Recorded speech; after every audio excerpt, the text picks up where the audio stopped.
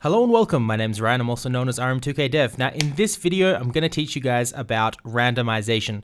Now this is a Hidden GameMaker Gem. This is a series brought to you in part by myself and also Heartbeast over on YouTube. Don't forget to check out his channel, fantastic guy, lots of great tutorials. So if you're looking for extra content and you're not sure where to go there. So anyway, today I'm going to teach you guys about randomization. So the first thing that you want to know about randomization, well, there's two ways of doing it. Most people only know the random function, where you basically specify a random number and you say you want it to be between 0 and 1, or 0 and 5, 0 and 10, whatever that number may be.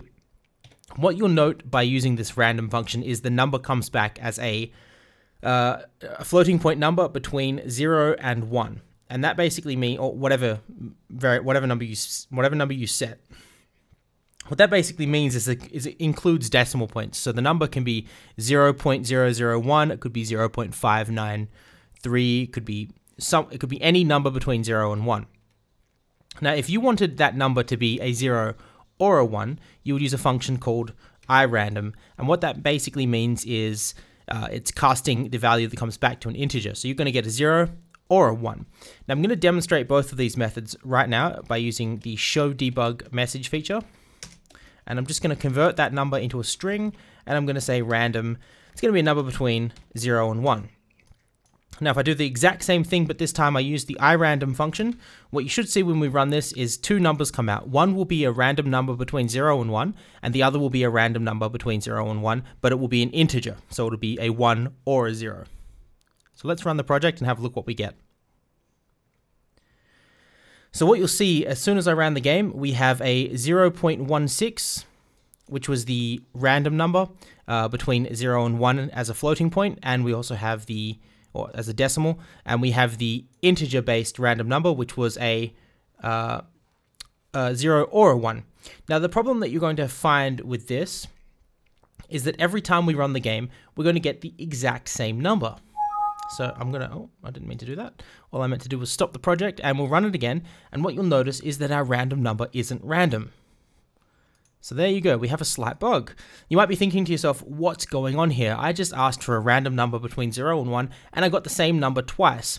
Well, basically what happens is every time you turn your computer on, every time you start your computer, your computer basically sets a seed, and that's going to be the number that all your random numbers are calculated from every single time that the random number generator fires. So what you need to do is you need to call this function called randomize. Now what randomize does is it actually changes the seed so that when you call the random function, you're getting a different number every time. So if we call randomize before we call random functions, we're going to get a different result. And basically we're going to get a proper random number here. So have a look at this. So now you'll see we've got 0.24 and the number 1. If I run that again, we should get a completely different series of numbers. 0.46 and 1. You might notice that we're only getting 1 for this irandom. That's probably because I'm getting a number between 0 and 1 and it's always come back as 1. So if I set this to 10, set this to 10 as well, you'll see that we have a larger variety to choose from. There we go. So we've got 9.11 and 5. I can run that again just to show you guys what's happening. We've got 4.64 and 8. So just to demonstrate that one more time, I'm going to get rid of the randomize function. I'm going to run the project again. We'll take note of the numbers that come back, 1.55 and 8. And if we run that project one more time, we should see 1.55 and 8. 1.55 and 8. So hopefully that clarifies how the randomize function works inside of GameMaker. And also, this isn't just GameMaker, this is any programming language you will ever encounter, mostly. So yeah, randomization. Make sure you always randomize your random, because random is not random.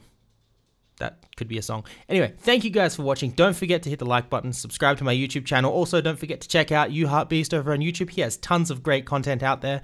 Yeah, that's all. Cheers. Bye.